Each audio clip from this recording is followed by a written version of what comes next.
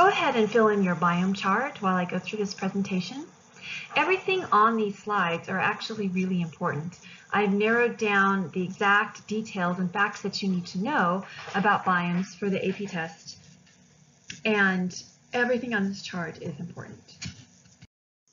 The first biome that you need to know is the temperate deciduous forest, and it is found in Europe, in eastern North America. Think of the East Coast if you've ever been back there to New York or the Carolinas or Virginia. That's the type of forest they have. And deciduous means the leaves fall off the trees. And so that's what the word deciduous means. It's also around the Great Lakes and in eastern China. So those are the main locations of the temperate deciduous forest. For the temperate deciduous forest, the rain is spread throughout the year.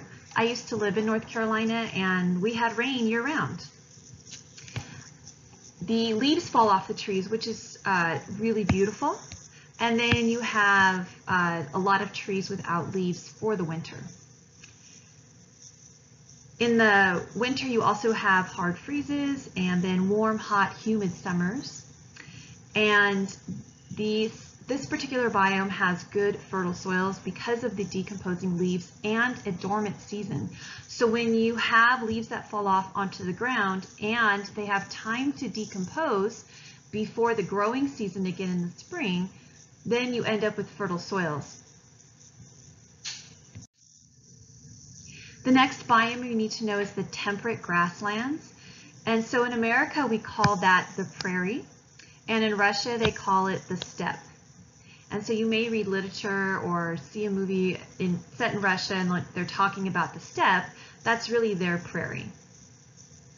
So when you don't have a lot of rain, you can't grow a lot of trees. And so this particular biome has limited rain. It does get big thunderstorms and snowstorms, but not quite enough to support a big forest. And so instead it supports a lot of grasses.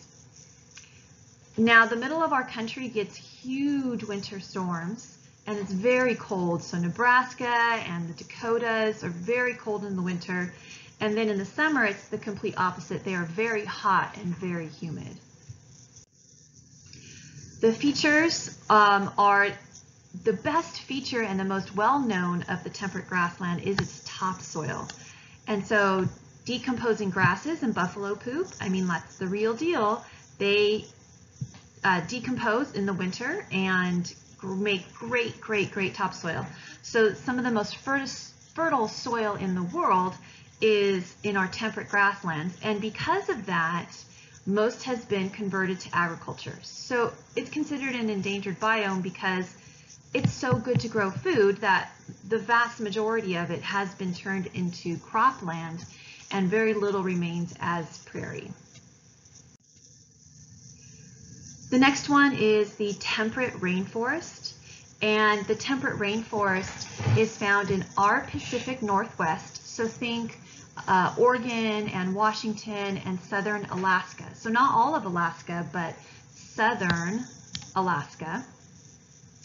It has abundant rainfall, so it gets the same amount of rainfall as a tropical rainforest, but it's not hot. And so you have your mild temperatures. Now, to a Californian, it would seem cold there, but the temperate rainforest does not get as cold as, say, Nebraska in the winter. So, and Seattle hardly ever gets snow. So the temperatures are mild there. And these are my own two children several years ago in an old growth temperate rainforest in Oregon. So temperate rainforest is really important for the lumber and paper industry. If you ever go to Oregon or Washington, you might see paper mills. So they process a lot of trees up there and turn them into lumber for our homes and paper to write on. And the laws currently is that you have to grow back the tree. So when you cut down the forest, it has to be replanted. Alaska has the largest, so this is a little factoid here. Alaska has the largest rainforest and old growth forest that has never been logged in the world.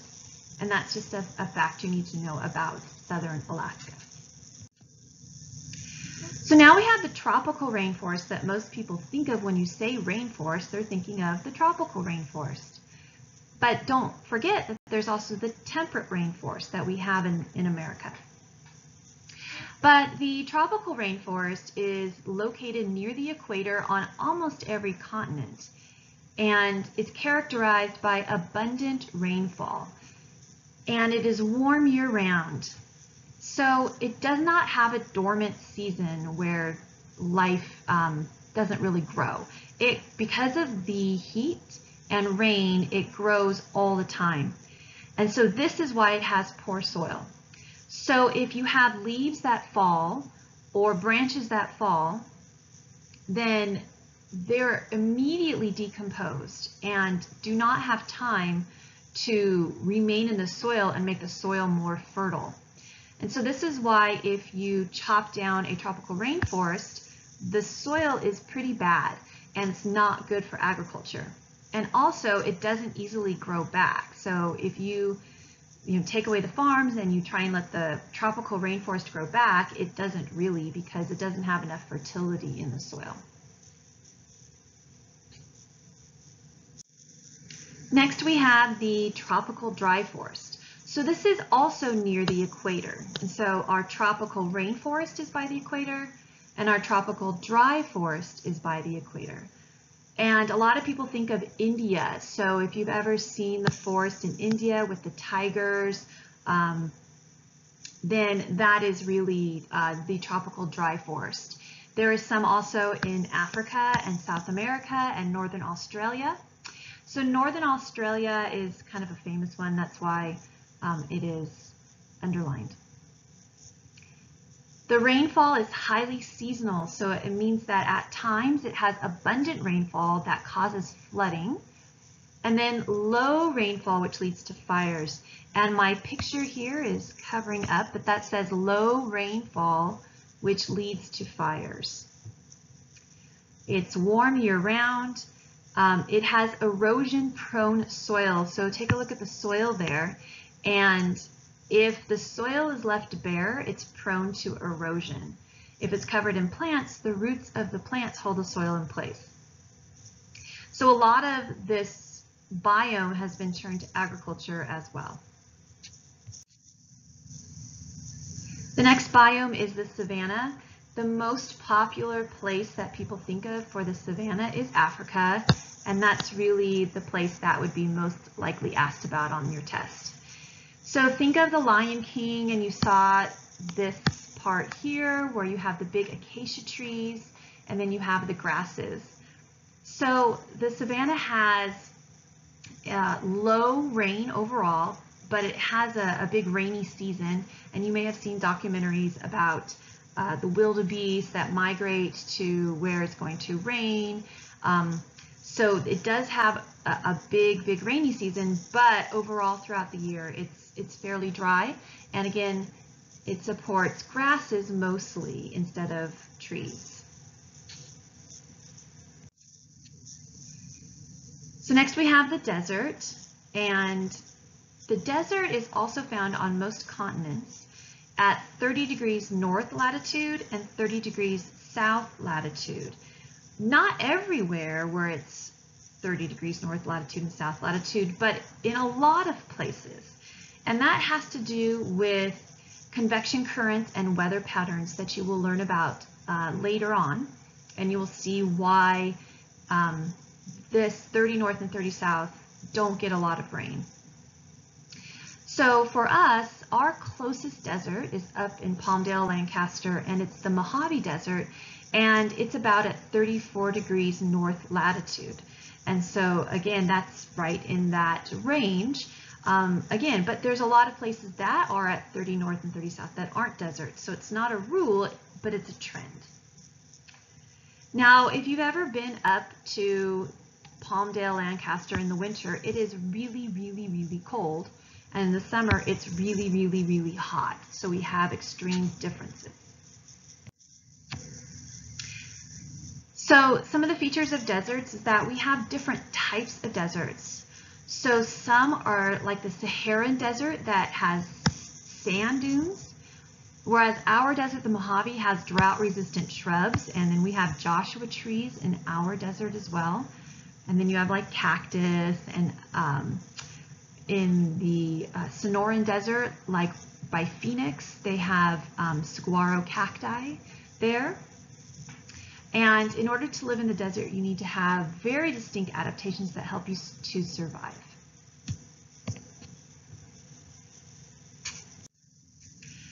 Now we have the tundra, which also gets really low rain. Now it's in the high latitudes that surround the poles. So around the Arctic in the north and the Antarctic in the south, you have the tundra. So the tundra it has very little rain. Sometimes people call it a frozen desert, but it is not a desert, it's its own biome. It just gets very little rain like the desert. And it is very cold, and so you get these low shrubby plants up in the tundra, but it's really important ecosystem. So you have very little daylight in the winter, and then huge amounts of sunlight in the summer. And that light leads to abundant productivity. So productivity is the amount of energy made by your producers through photosynthesis. And so if you're a plant up in the tundra, and this is some plants, some grasses up there, and it's summer and you get 23.5 hours of daylight, you're gonna photosynthesize like crazy and make lots of copies. So the plankton up there make lots of copies of themselves, the grasses, the shrubs, and a lot of animals go up there to feed in the summer. And so it's enormously important for migratory animals. A lot of people will see pictures of the tundra and they're like, what does it matter if we drill for oil up there? It's so ugly. But it's actually super important for animals that live down where we are. They go up in the summer to feed because of the high productivity. And so the tundra is actually a really, really important biome. Now it has permafrost soil, so that means the soil does not fully melt in the summer, and it remains permanently frozen. That's what permafrost means. Now there is some melting with climate change of the permafrost, which is a topic that we will get to later on. Next we have the Boreal forest. Sometimes it's called the Taiga. So these are two names for the same biome. And if you look up here in green, you will have the area with the taiga. So you can see in the United States we don't have taiga. It is really right between the deciduous forest and the tundra. So this area up here is tundra, and then down here you have deciduous forest, prairie, and then you have temperate rainforest. So this in-between forest is the Boreal forest, or the taiga. So it's in Canada, Alaska, Russia, Scandinavia. It can also be at very high altitudes of mountains. So if you've ever climbed or driven to the top of a big peak in the Sierras or the Colorado Rockies, it mimics a boreal forest up there. The rainfall is moderate, the climate is cold, and you again have long cold winters and short cool summers. So the summers, now they get a lot of daylight, but the summer season is very short. So it's just maybe 2 months of summer, maybe 3. So you have your evergreen trees. Think of Christmas trees. So Christmas trees, a lot of them come from the boreal forest. A lot of them come from the temperate deciduous forest too, but a lot of them come from your boreal forest. So your coniferous and evergreen trees, again, think Christmas trees, your fir trees. Now animals hibernate. Think of bears. There's a lot of bears that live up there, and they will hibernate during the cold winter and then feed and gorge themselves in the summer. So there's long daylight in the summer, and they have enough time to just really, really gorge themselves. And then last but not least, we have our biome, the chaparral. And so here it is, Southern California. There's not a lot of chaparral around the world. It's really only Southern California in the US, not all of Southern California, because there's desert here too as well. But near the coast, you're going to have chaparral. It's also surrounding the Mediterranean Sea, so Spain and Israel and Italy will have chaparral. Southern Australia has some, and Chile has some. So our biome is kind of unique because our biggest rainfall is in the winter, and it's not like a ton of rain, except when we have an El Nino, which you'll study later. But we have moderate rainfall in the winter and then dry summers, where almost everywhere else in the world has rainy summers. And we don't. We have about 4 or 5 months of no rain in the summer, and that is unusual. Now, it's normal to us, but it is not typical of the rest of the country and the rest of the world. So our winters are mild. It's not very cold, but our summers are really hot. Now, we have evergreen shrubs. Now, sometimes they don't look very green, but what evergreen means is the leaves don't fall off the trees. So it's the opposite of deciduous. Our shrubs and our trees are also adapted to and dependent on fires. So a lot of the seeds in the chaparral get dispersed with fires, and they also germinate with fires. And so our plants rely on fire to grow properly. And that's because they were adapted to fires. The chaparral has been burning for centuries, but long before humans settled here, and it continues to burn. We are also influenced by oceans, so we have an oceanic influence in terms of our climate, and so that's why we're not quite desert. We're kind of in between. We're not quite desert, so we're chaparral, but we are dry. But we get a little bit more rain than the desert. And that's it for our biomes.